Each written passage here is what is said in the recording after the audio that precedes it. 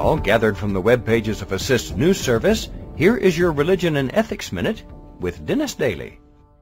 During his 10 years as Archbishop, Peter Akinola, the outgoing primate of the Church of Nigeria, saw that church grow from 76 dioceses to 161, and the active membership double from 10 to 20 million.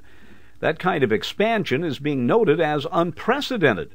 The Convocation of Anglicans in North America recently offered congratulations to the Archbishop. The group is an association of Orthodox Anglican congregations and clergy in North America that is part of the worldwide Anglican community. That is a community currently of 80 million. I'm Dennis Daly.